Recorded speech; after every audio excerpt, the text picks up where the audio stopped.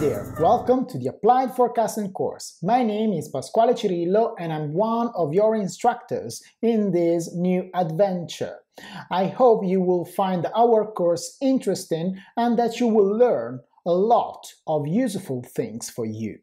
As you know, in this course we want to teach you how to solve problems in practice. And for that reason, we need a programming language that we can use for our statistical analysis.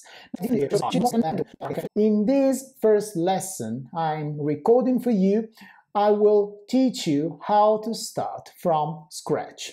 So let's really start from scratch. Let's see how we can install R, so where we can find our program. By typing R project in any search engine like Google, you can...